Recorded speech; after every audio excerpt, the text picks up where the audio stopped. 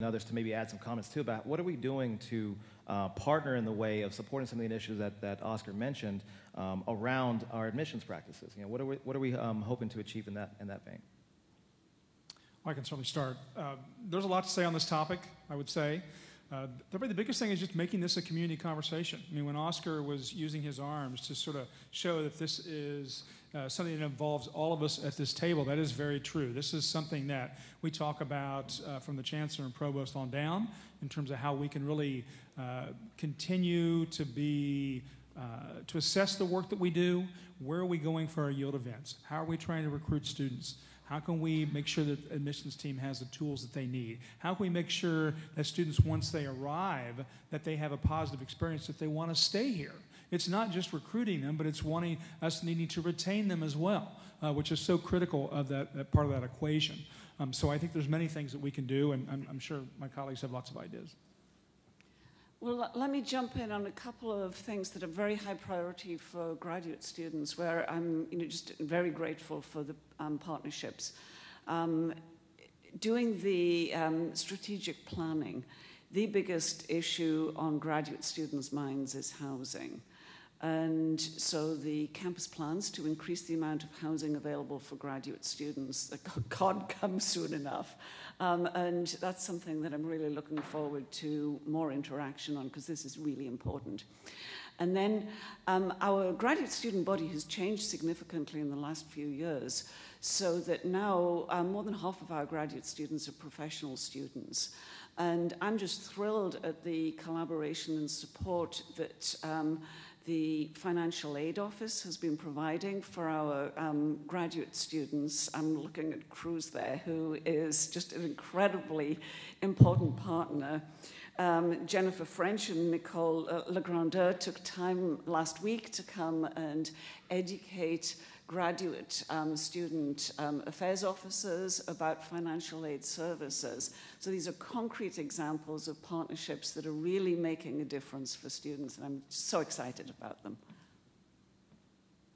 I'll just say that as we move forward with our conception of discovery being the fundamental or underlying principle for the undergraduate experience, that the partnerships with all three of my colleagues here and the units that report into them, like the Public Affairs Center, or Public Service Center, the Career Center, various support programs that exist in equity and inclusion, are really crucial to ensuring what I think was Oscar mentioned, the equitable, or David may have, the equitable access, equitable experience that our students, that our undergraduate students have. And we can't, the academic side of the house can't do this alone. When I met with a number of the undergraduate deans over the summer and asked them where they needed help, there were two interesting things. One was a really loud, clear plea from every single undergraduate dean for a stronger partnership with a career center, particularly around internships and placements,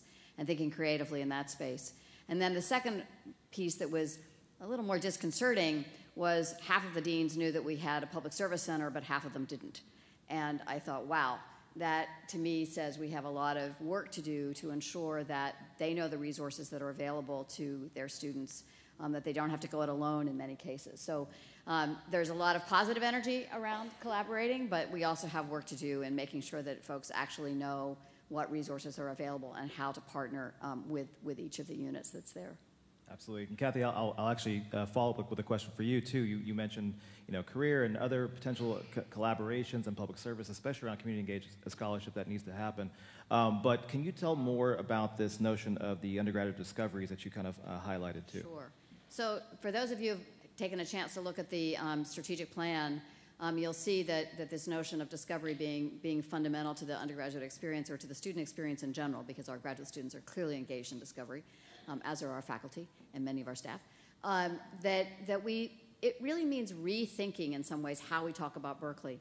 An end goal of this whole transformation would be, for example, that students would not necessarily ask each other what they majored in, but what did you do for your discovery experience?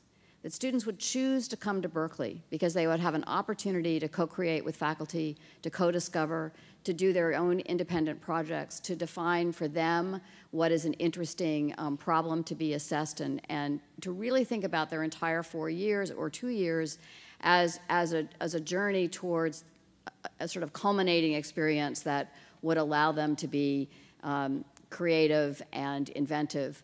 And we have a broad set of ideas around this that we've coined four things that we're looking at. One is the notion of connection, so connect.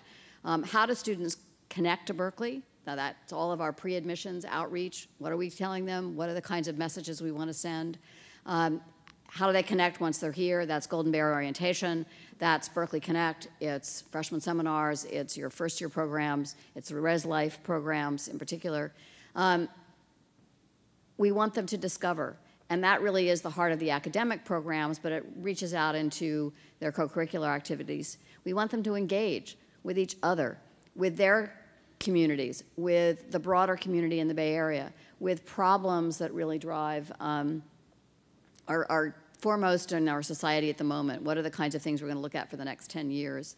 And finally, we want them to reflect. We want them to think about their education, to own it, to reflect on it, to make decisions that really matter in the long run, and not just be thinking about what they're going to do the day after they graduate, but in fact what they're going to do or how they're prepared for the next 60 years of a lifetime that we can't possibly know what life is going to be like in that time frame. But if we provide them with the right kinds of tools to be adaptive, to be creative, to be inventive, that's our goal. And I think this is all of us to start thinking and talking about this in a very different way than we have. We want our Berkeley undergraduates to have the same high quality of experience that our graduate students and our faculty and staff have in terms of the work that they do.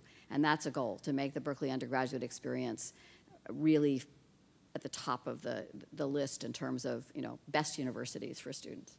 Can I say Please, go ahead. And I just want to say, and I say this is where we need to work together on making sure that as we create these opportunities with the Academic Senate, that we're not perpetuating structures that marginalize certain students. And that's where collaboration needs to come in to make sure that we're understanding where students are coming from, so that these opportunities are advancing their education and their growth rather than creating further inequality. So and that's where the work happens, and that's why we work together. Absolutely. Yeah, the equity of experience is definitely important, and I want to maybe invite Fiona to chime in too from the graduate perspective. Where do you see the importance of discovery and discernment and reflection in the graduate student experience as well? Well, first of all, I noticed that the time said that you were indicating that we're limited on time, right? Yeah, I'm a rebel, so I'm pushing it a little bit. So I don't want to overstay my welcome, So the graduate students are an important part of the vertical learning communities in which many of our undergraduates will actually participate in one or more of their discovery experiences. And this really is a win-win in that graduate students get as much, if not more, out of mentoring undergraduates than the undergraduates who are being mentored.